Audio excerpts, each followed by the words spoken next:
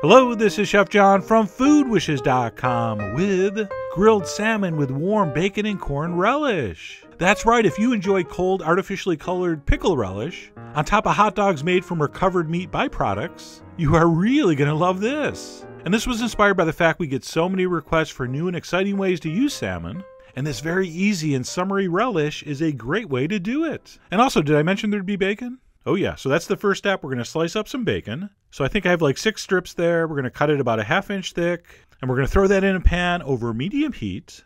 And we're going to cook that fairly crisp, but we're not going to just stand there and watch it cook, although I have done that before when there's nothing good on TV. But in this case, we're going to use that time to prep our corn. All right, so don't forget about it. Keep an eye on the bacon, but while that's crisping up, let's go ahead and shave those corn kernels off our cobs. And we're going to do that by gripping our ear firmly in one hand and then holding a sharp knife at a 45-degree angle. And you're just going to basically shave those kernels into a bowl. All right, and don't worry about going down too far. We're going to scrape this in a second. And the key thing here to concentrate on is not how much corn you're shaving into the bowl. It's how much fingertips you're not shaving into the bowl. All right, so be very careful. And if that little bit of corn silk I missed is bothering you, don't worry. It actually sticks to the side of the bowl, and you can pull it out. It's not a big deal. Don't be afraid of corn silk.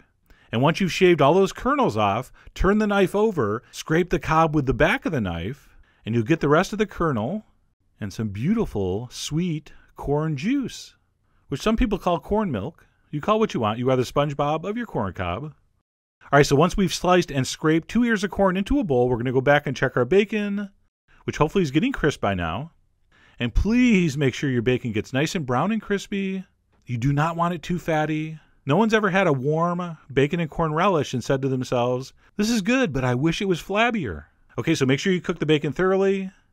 So right there, mine's looking perfect. And at that point, we're going to dump in some sliced green onions and some diced sweet red bell pepper.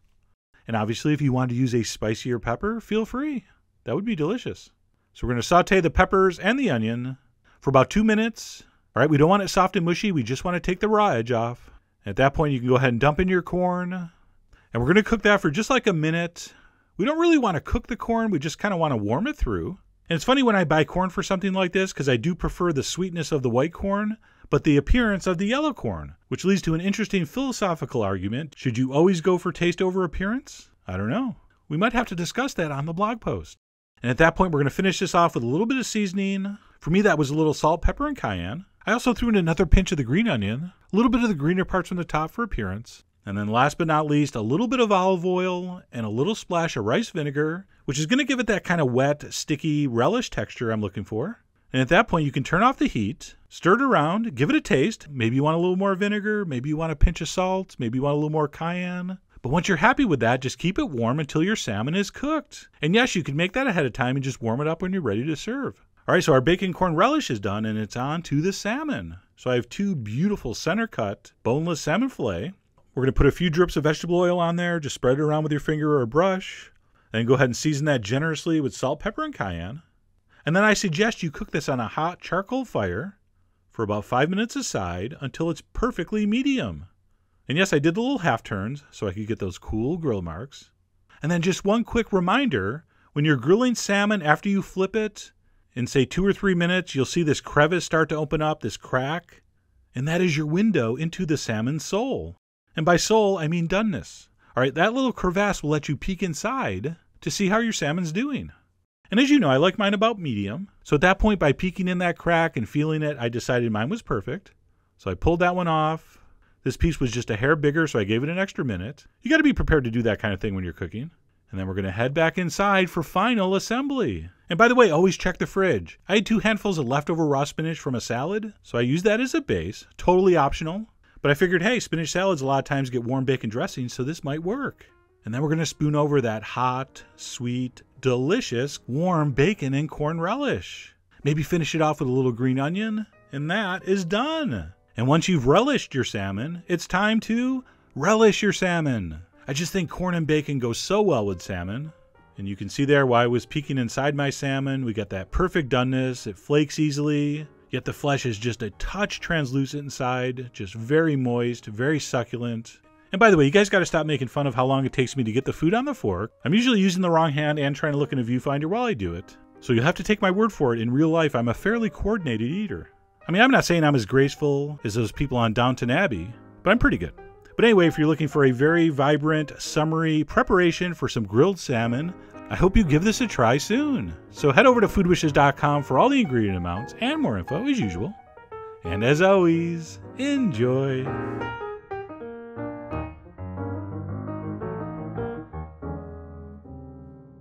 Norwegian Butter Sauce. That's right, I'm going to show you my take on Sandefjordsmør, which I'm assuming I've horribly mispronounced. But no matter what you call it, this is one amazing sauce. In fact, it's so delicious and beautiful and versatile. I would make this even if it was hard and complicated to do. But it's not. It's actually super simple, as you're about to see. So let's go ahead and get started by showing you just why this is so easy. There's basically just 4 ingredients. All we're going to need for this is some cold butter, some cream, some Italian parsley, and a couple lemons. And by the way, it's probably worth mentioning that even though I'm going to use freshly chopped Italian parsley, cilantro and dill are also very popular and delicious. And what we'll do to get started is squeeze our lemons into the saucepan, because what I like to do first is reduce this lemon juice on medium until it's almost but not quite gone. And really the only way to screw up this incredibly simple recipe would be to burn this lemon juice. So don't walk away, this is only going to take a couple minutes. And by the way, there's some Norwegian chefs freaking out right now, because traditionally the lemon juice is added at the end. But as long as we don't burn it, I much prefer this method. Okay, sometimes when I add the lemon juice at the end, by the time I've squeezed it enough so it's tasting right, the sauce gets thinned out a little more than I want. So by reducing it, we get the same lemon flavor and acidity without the excess moisture. So we'll go ahead and let that reduce on medium until, like I said, it almost but not quite disappears. Okay, right here we're getting close. And we could have stopped. But Danger is my middle name. Actually, it's Armand. But anyway, I let it go a few more seconds until it looked exactly like this. At which point we are going to quickly dump in our cream. And then what we'll do at this point is raise our heat to medium-high. Because before we whisk in our butter, we want this to reduce by about half. And I say we're going to reduce by half, but we're not going to go by amounts, we're going to go by appearance. And what we're shooting for here is to reduce the cream until it's thick enough to coat the back of a spoon, which is just about where we're at right now. And for me, that took about 5 or 6 minutes. And as you can see here, that's coating the back of a spoon beautifully. And then what we want to do at this point is turn our heat down to low and start whisking in our butter. And how we're going to do that is by tossing in 2 or 3 pieces at a time. And as those pieces of butter get emulsified in, we'll toss more in until the butter's gone. And you can't really do this step too slow, but you can definitely go too fast. Alright, if we dumped in all our butter at once and the mixture cooled down too quickly, we could have an issue with the sauce breaking. So I guess what I'm getting at is just do it like I'm showing you. So I continued on, adding a couple chunks of butter at a time. And ideally we're using Norwegian butter for this, but I'm not sure where to buy that. So I used the next closest thing for me, which was Irish butter. But no matter where your butter is from, make sure you're using unsalted, and ideally, the milk came from cows that were grass-fed, which is not only going to be a lot better for you, but your sauce is going to have a much better, much deeper, beautiful golden yellow color. So I continued on adding butter, whisking it in over low heat until it was all incorporated. And if everything's gone according to plan, your sauce should look something like this. Okay, for me that is the perfect viscosity. Not too thin, not too thick. And then what we'll do to finish this sauce is go ahead and add some salt. We'll also add a little bit of pepper, which traditionally is white pepper, but I'm going to go with red pepper, also known as cayenne. And then last but not least, we will stir in our freshly chopped parsley. And as I mentioned earlier, I'm using parsley here, but both cilantro and dill are really nice in this. And while not as common, tarragon also very delicious. So that of course is going to be up to you. You are, after all, the Ragnar Lothbrok of saucing food that's caught on a hook. So to summarize, any of your fish-friendly herbs will work beautifully here. And then once that's stirred in, we're pretty much done, except of course we have to taste this before we serve it. And mostly we're tasting for salt. But if you did want to squeeze a little more lemon in, that's fine. That's just you cooking. And then what we'll do once our sauce is set is keep that warm on the back of the stove while we move on to the fish. And what I have here is a couple salmon fillet that I'm going to season up with some salt and a little bit of cayenne, as well as some freshly ground black pepper. And then because we're going to serve this with a butter sauce, I decided to cook the fish in more butter. So I'm going to transfer my salmon into that pan and cook it over medium to medium-high heat until it's cooked to our liking. And as you can see, we are and should season the other side. And yes, I see that scale. I'll remove that as soon as I change camera angles. There we go. And as far as how long to cook your salmon, if that's what you're using, It's tough to give specific times because it's going to depend on how thick your fillets are. And as you can see, mine were definitely different thicknesses, which does present a challenge. So mostly I go by feel. Although one thing I can tell you is you probably shouldn't use tongs to flip salmon, unless you want it to tear, so be careful. But anyway, I went ahead and cooked that salmon until I thought it was perfect. And of course, that thinner piece did finish first. And if you're faced with a similar situation, just keep that in a warm oven until the bigger piece finishes. And speaking of going by feel, I usually use the same test I use for chicken breast. Alright, if it's mushy, it's undercooked. And if it's really hard, it's overcooked. But if it sort of springs back enthusiastically, you should be in pretty good shape.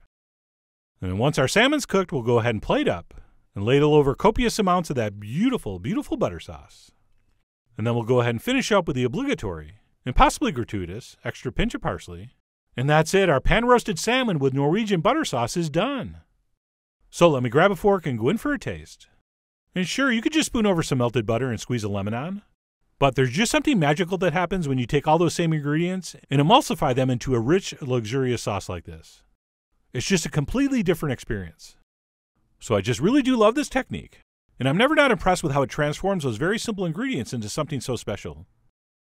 And not only do I love how this tastes and feels, but this is probably one of the most user-friendly sauces ever. And I'll talk about this in the blog post, but this is a very difficult sauce to screw up. And by the way, if you're sort of envious of that beautiful, moist, glistening salmon, that's what yours is going to look like as long as you don't overcook it, okay? And by the way, if you're curious about those potatoes, those are called turned potatoes. And not to brag, but I'm only one of 11 people left in the world that know how to do those. So maybe I'll show you how to do those one of these days, but probably not. But anyway, that's it, Norwegian butter sauce. Or as I prefer to call it, Sandefjordsmør. But either way, I really do hope you give this delicious sauce a try soon. So head over to foodwishes.com for all the ingredient amounts and more info as usual. And as always, enjoy.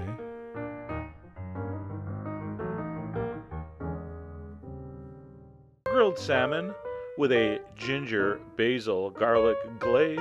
I love these kind of recipes because they're just completely impossible not to make delicious. Go ahead and try. You can do it. All right, so here's the deal. You just grilled this beautiful piece of salmon. Oh my God. Perfect. Good job on the grill marks. You come in the kitchen, you realize I didn't make a sauce. You have 5 minutes to come up with something. What do you do? What do you put on the salmon? Here's what I suggest. Check it out. We're going to take a saute pan, something small, something wide, put a spoon of brown sugar, some rice vinegar, a little bit of soy sauce, a large amount of sambal, that's just chili paste. I have some ginger, pureed, pure ginger I'm using because I had it in a tube. You can grate fresh ginger and use that. A healthy dose of finely crushed or minced garlic, all right, and a splash of cold water, and all the exact measurements, which are so crucial, will be on Food Wishes, of course. I want it to cook for a minute to kind of meld all the flavors together, and if I don't put the water, it's going to reduce and thicken too fast, okay? Because I want this to be kind of a, a loose, a thin glaze as I pour it over the salmon. So if I don't put the water in, by the time it boils here for 2 minutes, it, like I said, will reduce too much. So bring it to a boil, give it a stir, make sure everything's mixed. When it starts to simmer like that and you see those bubbles getting a little bigger and it starts to thicken just a hair, you're pretty much done. This is such a fast, easy recipe, which is why we're doing it, because you forgot the sauce for the salmon. I still can't believe you did that. I'm thinking beer was involved. All right, there we go. 2 minutes later, it looks like that. Turn it off. Bring it over to the salmon. Now, if you somehow had an extra minute and you somehow had a basil plant in your garden, which you really should, you're going to take a few leaves, thinly slice them in ribbons, also known in France as chiffonade. Put the chiffonade of basil over the salmon. Spoon over that hot, spicy, sweet, amazing ginger garlic glaze. It sort of melts the basil leaves. That aroma and flavor come out. It's hard to describe how awesome this is. I couldn't bear to film me biting this. It would have been too cruel. Either that or I forgot to turn on the camera. And by the way, this is not just an emergency sauce you do when you need, something to put over salmon in 5 minutes. Do this ahead of time. Reheat it, pour it over the fish. You're good to go. So anyway, I hope you give this super easy, super delicious fish recipe a try. By the way, usually I don't photograph in harsh sunlight like that, but for some reason this just seemed like a sunny July afternoon dish, which it was. So delicious. Go to the site, all the ingredients are there, and as always, enjoy.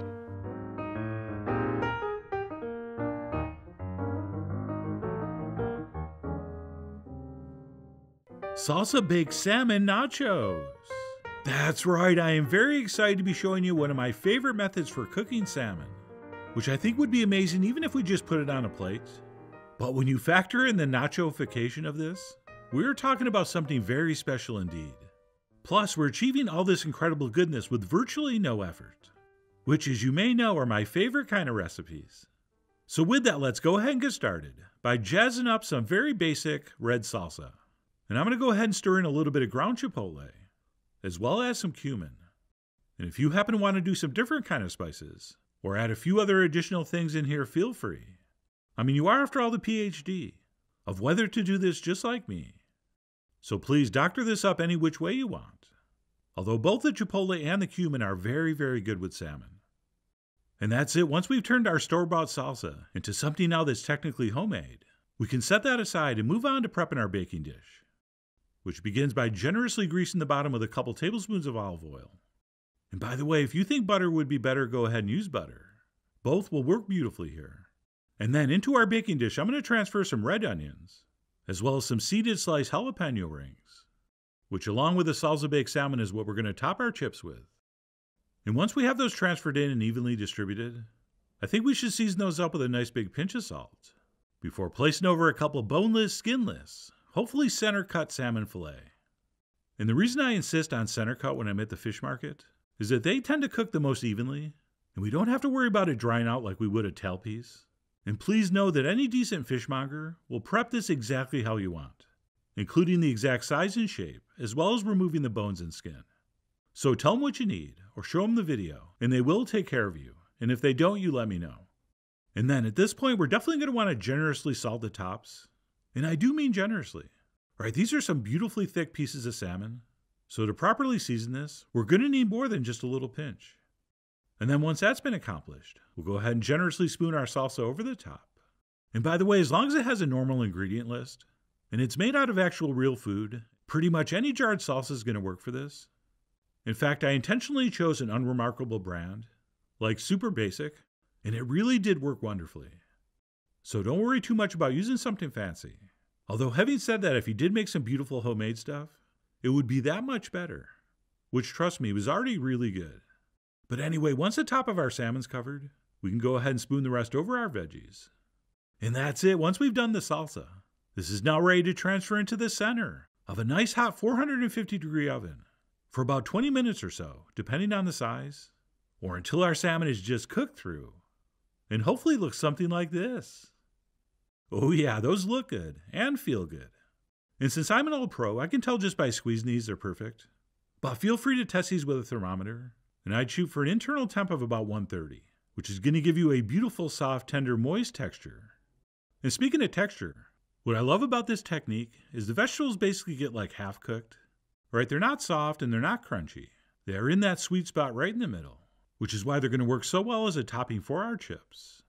So we'll go ahead and start spooning over our peppers and onions, along with, of course, any accumulated juices. Oh, and if you're wondering how long it took me to get those chips exactly where I wanted, it was about 15 minutes, and I have no regrets. And then once that's been applied, I'm also going to spoon over some freshly diced avocado, which is obviously awesome on chips, but also pairs absolutely perfectly with salmon. So I'm going to spoon over about a half an avocado's worth, which may or may not have been tossed in a little bit of lemon juice. And then next up, I'm going to scatter on some freshly chopped cilantro, as well as a little bit of sliced green onion, which looks exactly like chives, but it's not, it's just baby green onions, which I like to pick very small. And that's it. Once our chips are dressed, we'll go ahead and top that with our salmon. And don't be a hero. If you need 2 spatulas, use 2 spatulas.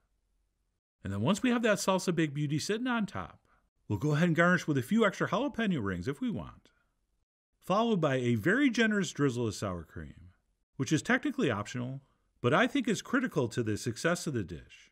So I highly recommend you include some of that. And that's it. I'm going to finish up with a few more green onions that look like chives. as well as some fresh lime. And that's it, our Salsa Baked Salmon nachos are ready to enjoy. And if everything's gone according to plan, and the internal temp on that salmon was about 130, you're going to be enjoying some of the most tender and moist salmon you've ever had. And not just because we didn't overcook it, by following outdated government recommendations to cook it to 145 or 150, but also because this was baked covered in salsa. And it's also that moist cooking environment that's responsible for the outstanding texture, and of course also taste. Plus, by baking it using this technique, your kitchen is not going to be filled with that same fishy smell that you do get with some baked fish dishes. So not that we need any more, but there's another great reason to do it this way. And even though these nachos don't contain any cheese, thanks to our sour cream addition, and to a lesser extent the richness from the fat in the avocado, these nachos, quote unquote, seem every bit as decadent and satisfying as real nachos. And not that I'm anticipating you screwing this up at all, but if you did for the sake of argument overcook the salmon a little bit, thanks to the moisture from the sour cream and the salsa, and the avocado and the vegetables, you are still going to be enjoying a spectacular dish. And yes, in case you're wondering, to make these even more nacho-like, some refried beans would work, or whole beans. Okay, in general, beans are one of my favorite side dishes for roast salmon, so if you're into them, feel free to add some of those into the mix. Oh, and one of the only things I like better than nachos is chilaquiles. And as we eat this, and the moisture from the salmon and the salsa and the sour cream soak into the chips, it actually becomes fairly chilaquiles-like. So I really do enjoy that aspect as well. Oh, and I should mention, this is one of those recipes I categorize as almost keto-friendly. Okay, if you made this without the corn chips, and instead substituted some of those questionable tasting vegetable chips, I think this would very much qualify as low carb. But whether you adapt this to your personal lifestyle choices, or you make this as shown in all its high carb glory, either way, I really do hope you give this a try soon. So please follow the links below for the ingredient amounts, a printable written recipe, and much more info as usual. And as always, enjoy. Fresh salmon cakes. That's right, we've done these before, but we've used canned salmon, which is how I normally do it. But every once in a while, I do like to splurge and use fresh fish for this. And if you happen to be wondering what the difference is between salmon cakes and salmon patties, there isn't any. Totally the same thing. In fact, sometimes I'll just call them both salmon patty cakes, which I really think your younger guests will enjoy. But anyway, let's go ahead and get started. And the first thing we're going to want to do is saute our vegetables because these got to cool before they go in the mix. So in a pan over medium heat with a little bit of olive oil, we're going to saute some finely minced onions, some red peppers, and some celery. You're also going to want to throw a nice big pinch of salt in there. So this would be your proverbial, as they say in Louisiana, Holy Trinity. And we're just going to cook this until the onions kind of turn translucent and soften up a little bit, which is going to take maybe 5 minutes. And this is what mine look like. And in fact, it looks a lot more golden brown than it really is. That's actually the red pepper kind of bleeding into the onions. So that explains its unusually beautiful color. And at this point, what we want to do is toss in our capers. And I do want to give those a couple minutes saute to kind of dry them out a little bit. I think that kind of intensifies the flavor, turns up the brininess factor a little bit. So we'll stir in those capers. Those were obviously well drained. And we'll cook those for a couple minutes. And at that point, all you have to do is turn off the heat and let this mixture cool to room temperature while we prep our salmon, which is the next step. So like I said, we're going to use fresh fish this time. So I have just under 1.5 pounds of fresh, wild Pacific salmon. And yes, frozen wild salmon is perfect. And all those little pin bones have been pulled out. But we do need to take the skin off, which is super easy, especially in this case since we don't care what it looks like. We're going to chop this up. So all I'm going to do is cut down with my knife like this till I hit the skin, which is very leather-like. It's very tough. So as soon as I feel that knife hit the skin, I'm going to turn it, flatten that blade out, and just cut right across like that. And if you have a little tear, or you don't do it perfectly, or you leave a little too much meat on the skin, so what? You can always trim it up. Very easy to do, okay? You can just go back and get anything you missed if you want. And then once we've removed the skin, we're going to chop this up. But what I like to do before I start chopping is kind of make some large cubes. So I'm just going to slice it across, and then turn it this way, cut it into some big chunks. And then we're going to switch to the old cleaver and use that to do the final chopping until we have something that looks like this. So basically something about the same size you'd use if you were making sausage and you were doing a coarse ground pork, okay? So that looks good. Let's go ahead and transfer that into a bowl, and we will start adding the rest of the ingredients. So we'll go ahead and toss in our vegetables, which should be cool by now. I'm also going to toss in some finely minced garlic. I intentionally did not cook that with the vegetables. I want that raw in here. And then we're going to add a big spoon of mayonnaise, real mayonnaise. Don't use fake mayonnaise. We'll also add a nice shake of cayenne, a big pinch of freshly ground black pepper. We're also going to need some salt, of course. And then for our binder, just a little bit of panko breadcrumb. Any fine breadcrumb or cracker crumb will work here. I'm also going to throw in a nice big pinch of Old Bay. And I said Old Bay, not really Old Bay. So if there's more dust on the can than spice in the can, go get a new one. And then last but not least, a little touch of Dijon mustard. And at that point, we can mix this thoroughly. And as I mix this up, let me state the very obvious fact that something like this just begs for adaptation. I mean, you go Asian style, Spanish style, Italian style. Just lots of different ways you could flavor this. You guys are the William Blakes of your fresh salmon cakes. So use that poetic license to make this your own. But anyway, we're going to mix that up.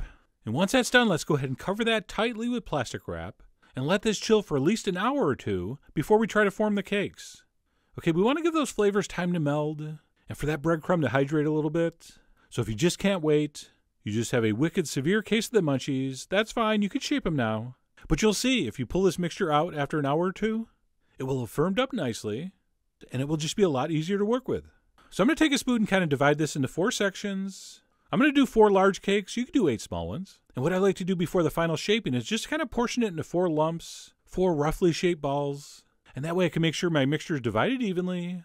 If not, I can pull some off one and add it to another. And by the way, as you can see, I dusted that plate lightly with panko. And then once those are set, I'm going to give them a little patting down.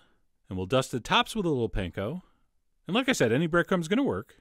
And at that point, we'll grab each one and give it the final shaping. And I want something about 1 inch thick, 3/4 to 1 inch thick.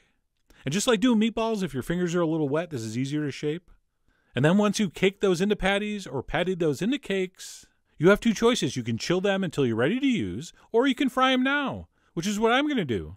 So I'm going to cook those over medium heat in a little bit of olive oil for about, I don't know, I'm going to totally guess and say about 3 minutes aside. And I know most of you are going to cook them through, but don't be afraid to leave them a little medium inside, just like a salmon fillet. And another quick tip here, you can kind of see it cooking up the side like a hamburger. And when it looks like it's cooked up about 1/3 of the way, I'll flip it over and I'll finish the other side. And really, that's it. I guess you could check with a thermometer, but I can't be bothered. So right about here, I thought I was looking pretty good. So I'm going to flip that back over to whatever I think is the best looking surface. And at that point, we're ready to eat. No, you don't have to let it rest. I know, one of those rare times. So I'm going to plate that up, serve it with a beautiful tomato salad, cherry tomatoes, and green zebra. Oh, those aren't unripe. Those are ripe. They're supposed to be that color. And we'll serve that with a nice wedge of fresh lemon and a big old spoon of our famous remoulade sauce, which I can't believe I've never shown you. But don't worry, that's going to be the next video. And I'll finish by garnishing with a little crisscross of chive, you know, in case any food bloggers show up. And that fresh salmon cake is done. I'm just going to dig in after drizzling over a little fresh lemon juice and eating it with our classic remoulade sauce, which is just fancy culinary for tartar sauce. In fact, there's no joke, the difference between tartar sauce and remoulade sauce? A tablecloth.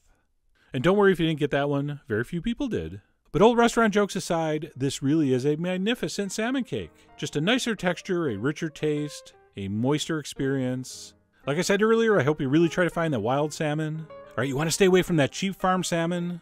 I mean, come on, if you're buying your salmon at a store that also sells tires and socks, that's really not the stuff you want.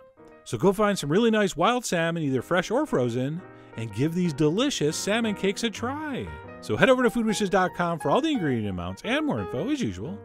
And as always, enjoy. Creamy salmon leek pasta. That's right, a super easy, super delicious springtime pasta.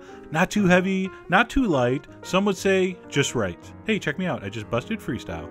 Anyway, not many ingredients, but big time flavor. And here's how you make it. We're going to throw some butter in a pan over medium heat. And as soon as it melts, we're going to saute our leeks. So I want you to take a leek and give it a dice. You only want to use the white parts, the light parts generally. The dark green parts can be a little tough. But if you got a little bit of that, don't worry. I'm also going to add a big pinch of salt, and we're going to sweat that over medium heat for about 6-7 minutes. So we're not really looking to brown these. We just want them to soften a little bit. They're actually going to continue to cook in the sauce. So right about there, mine were looking really good.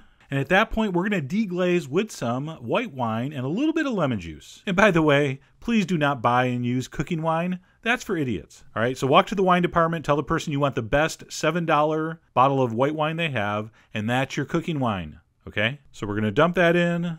That's going to bubble up when it hits the hot pan, of course. Give it a stir, and all we're waiting for is for most of that liquid to evaporate, which is just going to take a couple minutes, all right? Maybe 2 minutes. So don't walk away. You don't want to burn it. Just stand there, give it a stir, and when you see that wine and lemon juice almost boiled away, and it kind of looks like that, we're going to add the star of the show, creme fraiche. Now, typically these creamy seafood pasta sauces are usually made with heavy cream only, but by using creme fraiche, we're going to get that same awesome creamy texture, plus a way more interesting flavor in my opinion. Creme fraiche has that beautiful, slightly fermented, tangy flavor, like a sour cream, a little bit nutty, very deep and complex. Really, really beautiful. Now, just to confuse you, I did put a small splash of cream there just because I had it in the fridge and I didn't want to waste it. It was only like a quarter cup. So you can really use any combination of creme fraiche and cream.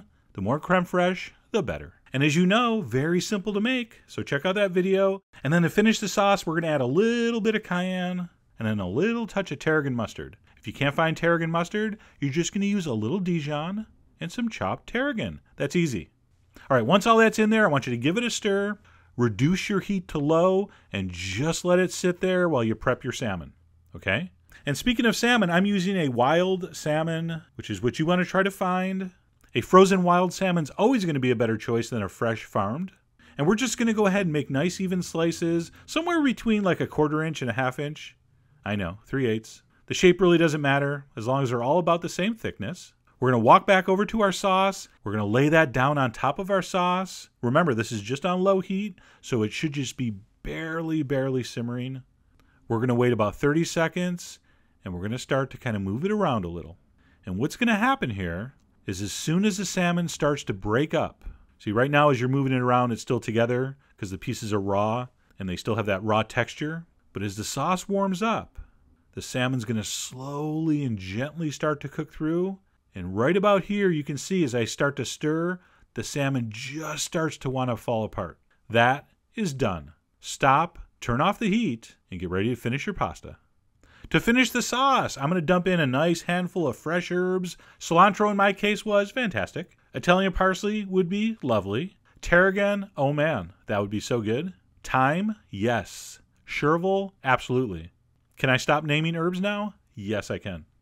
So we're going to stir that in. Of course, you're going to taste and adjust your seasoning. You know that. I tell you every video. Now, of course, if you're smart, and since you're watching this channel, I assume that you are, you should, of course, already have your pasta boiling while you're making this simple sauce. So I cooked some spaghetti. For you children under 5, that is the same thing as spaghetti. So try to time your pasta to be finished the same time your sauce is. Looking good. And should I garnish with a little bit of extra cayenne? What do you think? And that was it. Creamy salmon leek pasta. So easy. So simple. And this is like a 1-2 punch of deliciousness. You have that creamy, awesome creme fraiche based sauce. All right, creme fraiche is naturally tangy, but then you have that little extra acidic hit from the white wine and the lemon, that earthy sweetness from the leeks. Just a really enjoyable sauce. And then that salmon, because we did not overcook it, we just gently heated it in the warm sauce. It's tender. It's just perfect. And for those of you people that are afraid to cook seafood because you're not sure if you're going to overcook it or undercook it, this is perfect. You really can't mess this up. Anyway, I hope you give that a try. Head over to foodwishes.com for all the ingredient amounts and more information as usual. And as always, enjoy.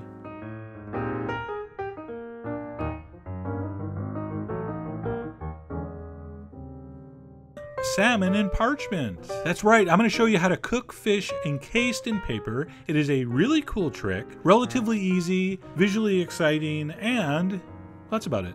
All right, to do this, the most important thing you need is this large baker's parchment paper. This is the full-size, sheet pan size. All right, you can buy rolls at the grocery store, but this is much easier to use.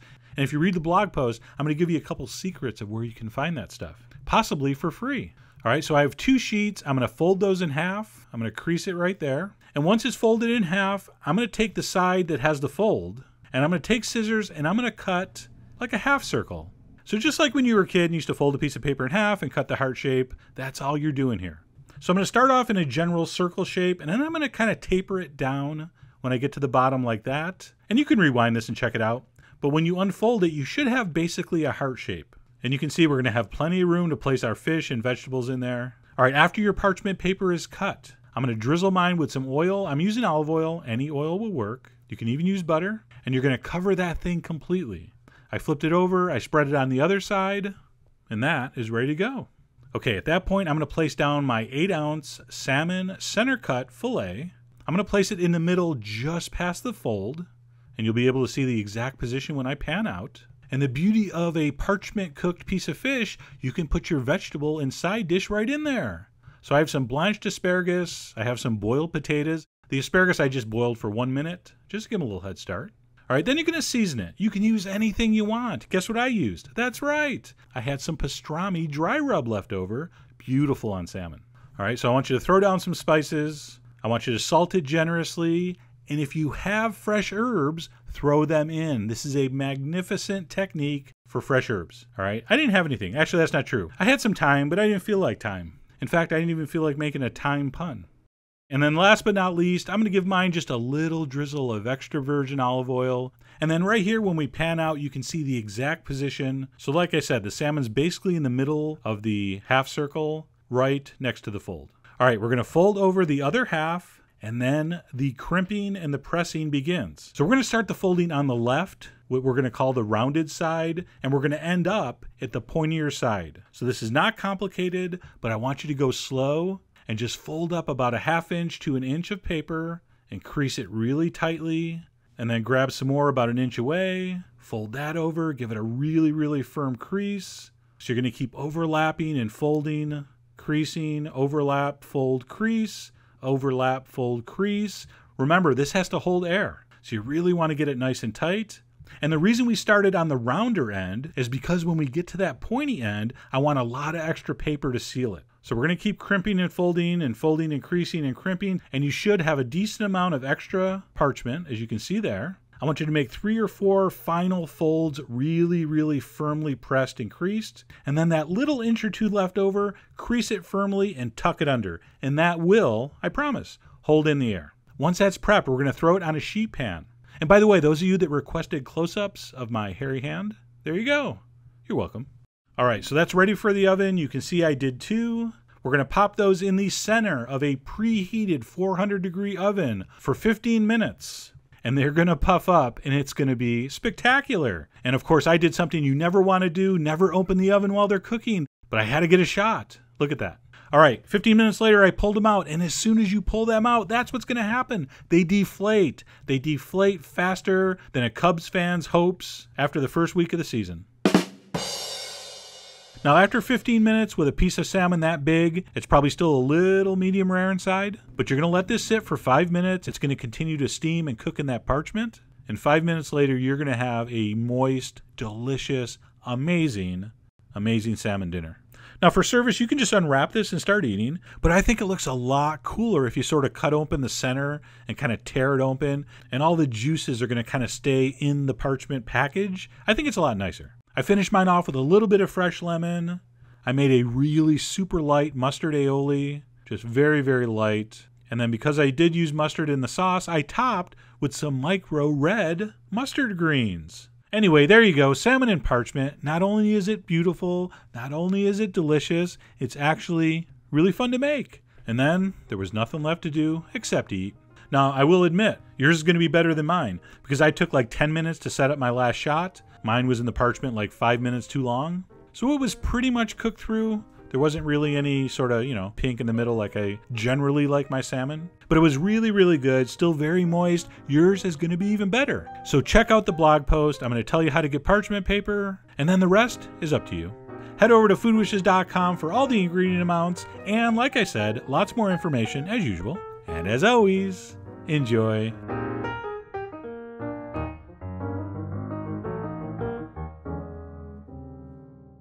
Broiled Herb-Crust Salmon.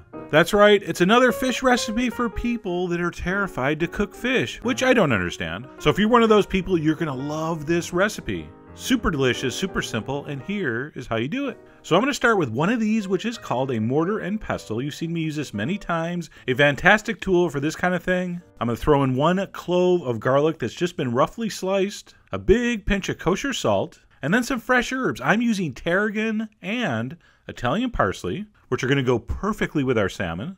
Once that stuff is in there, I'm going to smash that into a paste, which is going to take a minute or two. And of course, you can do this in a blender if you have to, but you really, really want to get a mortar and pestle if you can. The flavors you extract by crushing are way more intense than those you're going to get with a blender or a knife. All right, that's just how it is.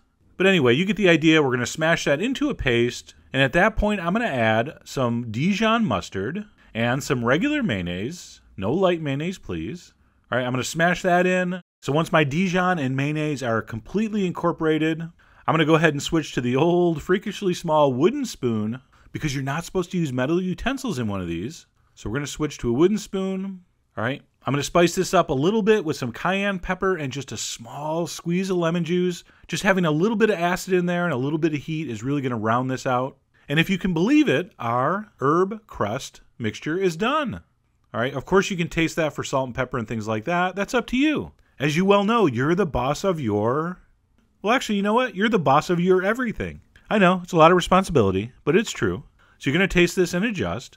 All right, so that's looking marvelous. I'm going to set that aside and get on to setting up the salmon. And what we want you to get is center cut, wild, not farmed, wild salmon fillets, center cut. I don't want any of those little skinny tails. It's not going to work for this. I want a big, thick piece of salmon. Boneless, of course. The skin is on. All right, I'm going to put that on a foil-lined sheet pan that's been lightly oiled. And all we're going to do is take our mixture and spread it over the salmon. Now, as far as seasoning the salmon, I did sprinkle these with a little bit of salt, but really it depends on how highly seasoned your herb crust is. So you're going to have to adjust that. We already went through that whole you're the boss thing. Now, most of it, as you can see, is going to go over the top. But yes, I am going to put a little bit on the sides just to kind of insulate the meat and also for appearances. So just spread a little bit on the sides, but most of it's going on the top. All right, so once our salmon fillets are prepped, I'm going to go ahead and preheat the broiler on high. I'm going to raise the rack up. I want the salmon about 8 inches below the heat. All right, and then to give them a little head start, I'm going to go ahead and turn a burner on under the sheet pan until you can hear it sizzling. Okay, because the heat from a broiler comes from the top, I also want the bottom to have a little head start on the cooking process. So that was only like a minute. All right, but it does help us get this salmon party started right. All right, so we're going to broil these on high until it's browned and bubbling and just amazingly delicious looking. And don't be surprised if you stand there the whole time watching it because it's so mesmerizing. And not only that, if you walk away, you'll burn it. So stand there and stare at it. And most home broilers are going to have spots that are hotter than others, so you're going to want to make sure you're turning that around to get nice, even browning. I don't know much, but I do know people do not like uneven browning. All right, so the top's looking amazing. The bottom we gave a little head start to, but the center of the salmon is still probably not cooked. So I want you to turn off the broiler. I'm going to put the oven on 350, and I'm just going to leave it another 5 or 6 minutes until it's cooked through. You are going to be the judge of that. All right, I don't know the shape and the thickness of your salmon. I can't give you exact times here. I'm really sorry about that. If you want to use an internal temperature of 130-ish, that would be about perfect. And that's it. How gorgeous is that? Broiled herb-crust salmon. Like I said earlier, this is dedicated to all you people who claim not to be able to cook fish. I see you standing there at the supermarket staring at the fish case, your eyes wide open, your jaw hanging, wondering, what do I do with this stuff? If only there was a super simple, flavorful recipe that I could make in like 10 minutes. Oh, that would be great. Well, here you go. Not only does it look good, it is incredibly flavorful. And my favorite aspect, it stays really, really moist. And will this work on other fish? Sure, why not? Ideally, something that has a little thickness to it like the salmon. You don't want something that's going to overcook before the top gets browned.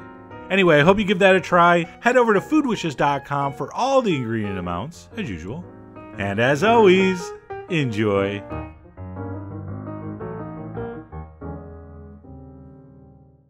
Miso maple glazed salmon. We've done miso glazed fish, we've done maple glazed fish, but we've never done miso and maple glazed fish. And of course, super easy seafood recipes are one of the most popular food wishes of all time, and it doesn't get much easier than this, so check it out. Okay, to make the glaze, we're going to take some miso paste, which I believe is fermented soybeans. This one is called a light yellow miso paste. So most of your larger, fancier grocery stores will carry that. Not that hard to find. To that, I'm going to add some seasoned rice vinegar, some hot sauce, I'm using sriracha, and for the sweetness, some maple syrup. And that's it. Like I said, this is a super extremely easy recipe. So here we have maybe the world's first Canadian Japanese fusion dish. So that's pretty exciting. All right, we're gonna mix that together. Now, you know what? This took me about 20 minutes because I was so stubborn. I refused to switch to a whisk because I had already dirtied the spoon. So I kept stirring and stirring and stirring, and finally it was smooth. But if you use a whisk, that'll take like a couple seconds. So we're gonna set that aside, and it's onto the salmon in a cold saute pan, something with a metal handle. We have to be able to put this under the broiler. I'm gonna take a little bit of vegetable oil and brush it in the bottom. I'm gonna put my salmon fillets right on top. The skin is on that salmon. So skin side down in the pan, heat goes on medium, and we're gonna start searing that from the bottom up. Now I know what you're thinking, why would you start it in a cold pan? Isn't the skin gonna stick? Yes, it is. We want it to stick. You're gonna see what happens later. This is a really cool trick, okay? So that's one reason we're doing it this way. The other reason is because we're gonna broil this from the top. I wanna give the bottom a little head start. Okay, so as soon as that skin starts to sizzle, and it looks like that, that's all you need. So that looks good. I'm gonna turn the heat off, and I'm gonna paint on the glaze. Now that looks like it's still frying because the pan retained the heat, but the heat is off at this point. Now we want most of the glaze on the top surface, but if you want, you can put a little bit on the sides, but you don't want a whole bunch running into the pan. So how much goes on here? I don't know. A couple tablespoons, whatever it takes to cover. All right, so that's looking good. That's gonna go under a hot broiler. My broiler is set on high. I'm approximately 7 inches under the heat. So you're gonna have to play this by ear, but you know what? You can figure it out. With that little head start we had by heating the pan from the bottom, mine took about 8 minutes or so. But basically it's done when the salmon is just cooked through and the top is lightly browned. Look at that, so pretty. Now as far as serving goes, remember the skin was on there, but we started it in the cold pan, so that skin should be stuck to the pan, and if we take a spatula and go right underneath the flesh, it will separate so easily, and you will be able to pull it right off, and it's just such a cool way to do it, because you get that extra flavor and moisture from the skin, and yet you don't have to worry about trying to cut it off or peel it off. Just works great. All right, so we're gonna serve that up with some asparagus and lemon. Look at that asparagus side dish. Talk about just phoning it in. All right, here we go, time to taste. Look at that moist, succulent, glistening salmon. Just so beautiful. The saltiness from the miso, the tanginess from the vinegar, that earthy sweetness from the maple syrup. What a great combination with an ultra simple way to cook fish. This is dedicated to you people that keep insisting you can't cook fish. You can't? So exactly what part of this didn't look like you could do it? It was pretty easy if you ask me. So I hope you give this a try. Go to foodwishes.com for all the ingredients and more information as usual. And as always, enjoy.